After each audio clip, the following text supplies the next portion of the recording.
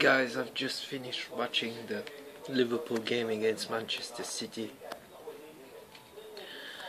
What a knife-edge situation and a knife-edge game there.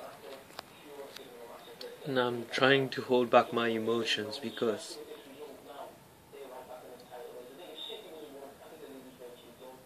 the reactions from Steven Gerrard at the end of the game said it all for me. And like I told you, me also, I think, but it's not over yet. We got to keep our concentrations and let emotions take over and still try to keep a cool head. But today was a very massive, significant step in this close title race, and it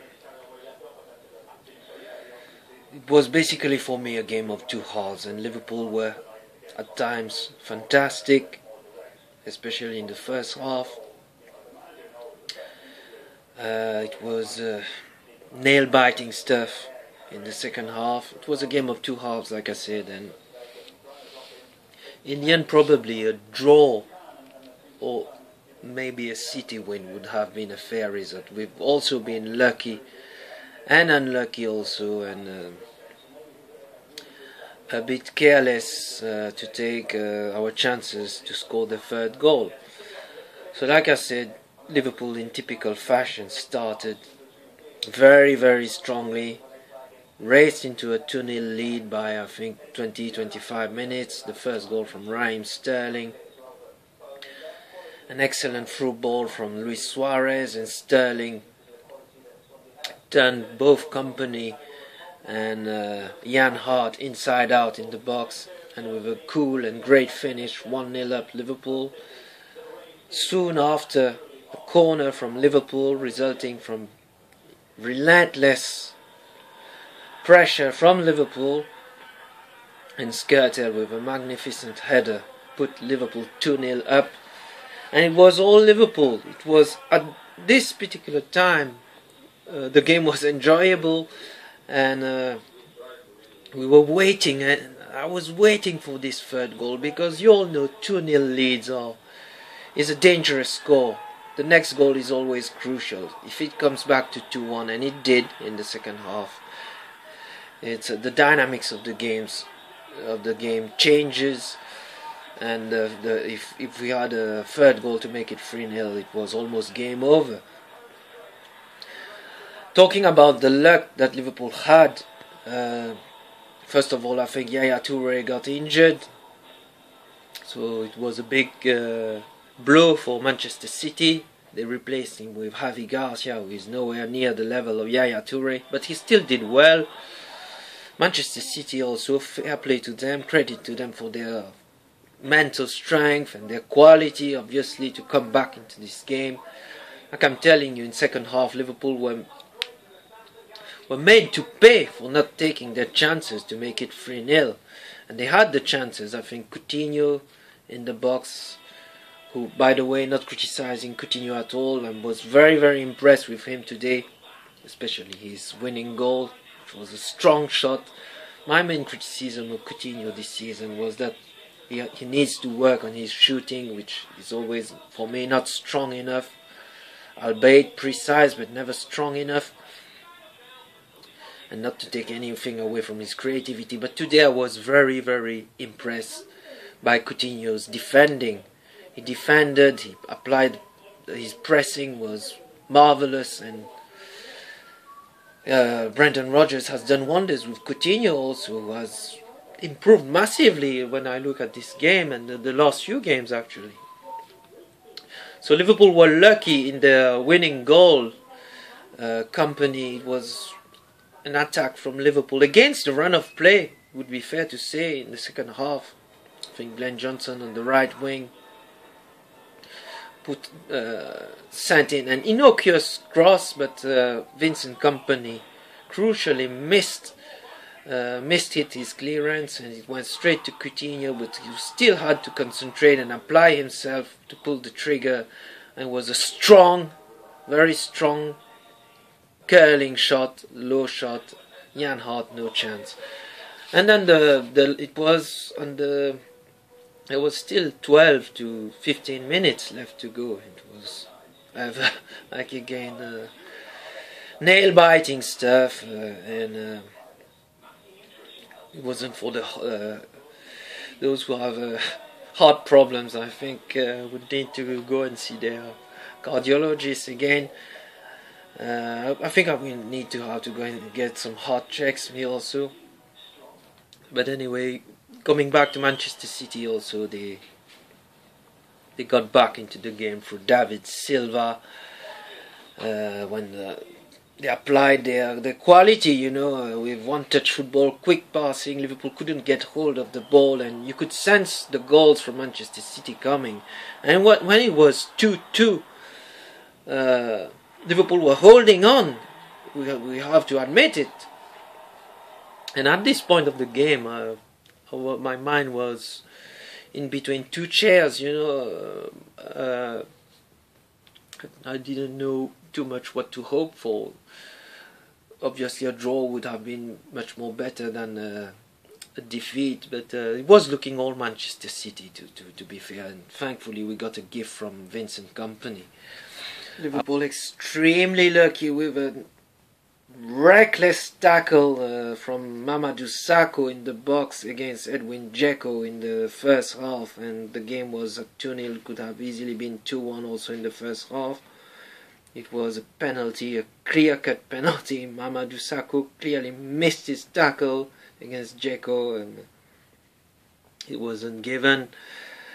Simon Mignolet also, who at one point, I think in the first half also, who made a goal kick, missed his goal kick straight onto a Manchester City player, but fortunately he was so surprised. I think it was David Silva, couldn't control the ball, but he'd redeemed himself, Simon Mignolet, with an excellent title-winning save against Fernandinho.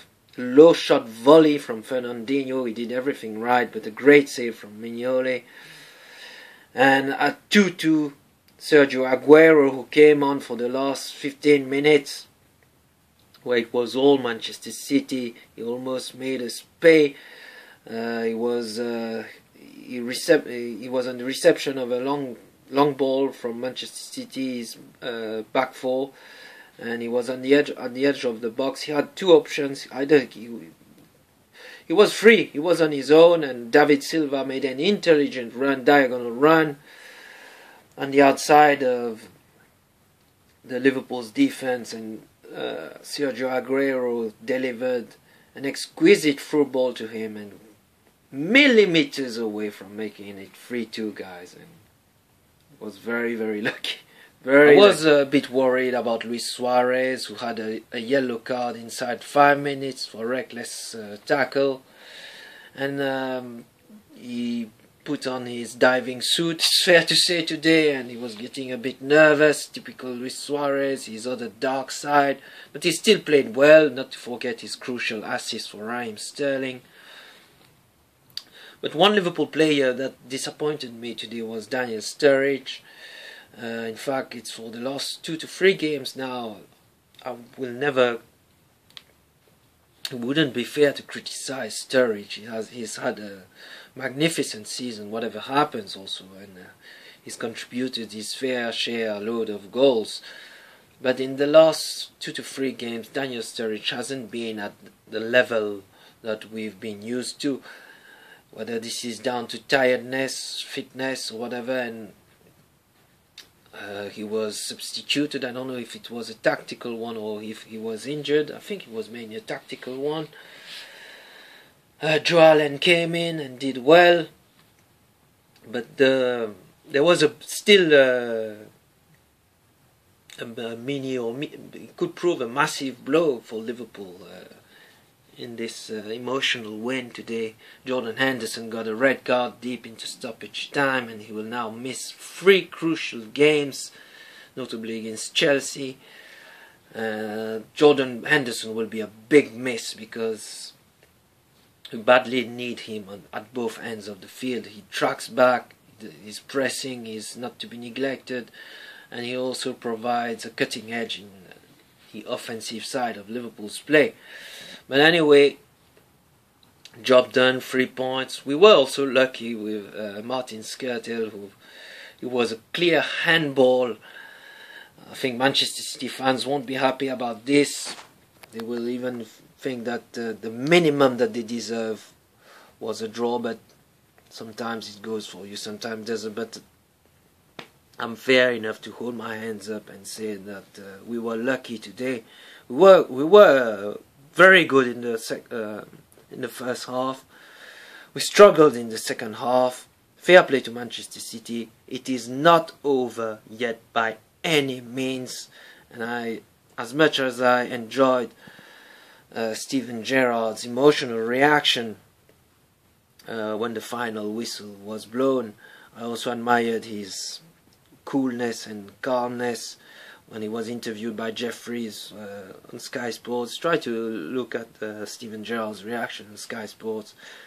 This tells you everything about the man, about his loyalty, and like I'm telling you, if there's someone who deserves this title, it's Steven Gerrard, and he might not have a better chance now. He's not getting any younger, but he's proven me wrong already, and I hope to God that he gets this title, because he deserves it so much. He could have won so many more and much more money elsewhere, but he stuck with Liverpool during the good and bad times. He contributed massively for the good times of Liverpool.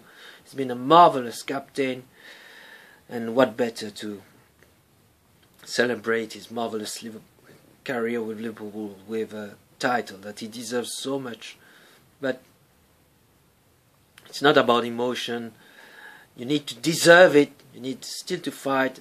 Norwich will be as tough as against Manchester City, but it's obviously a massive psychological boost today. But we'll have to see what happens. Like I'm telling you, I enjoyed Steven Gerrard's reaction, post-match reaction when I enjoyed his none of your business to Jeffries. As Sky supposed to tell him that no one is getting carried away. We mustn't get carried away. We must be as motivated and as concentrated for the game against Norwich, who are fighting for their lives, and it will be a very, very tough game. No Jordan Henderson also for the next 3 games, so we need to enjoy this massive victory today, but it's not over yet. Still 4 cup finals to go. And the belief is still on, the dream is still on. Hopefully it turns into reality, but we still need to take it one game at a time. We still got Chelsea to come at Anfield, which won't be easy at all. Also, all the remaining 4 games won't be easy, and we need to fight on. But anyway, well done to the lads. Well done to all the players, the team. A special thought for the 96. Who I'm sure have been watching in the sky, and to all the families also, as obviously talking about the Hillsborough disaster, Hillsborough Memorial in 2 days this week, and I think they contributed also, because we seem to have the luck of the stars also.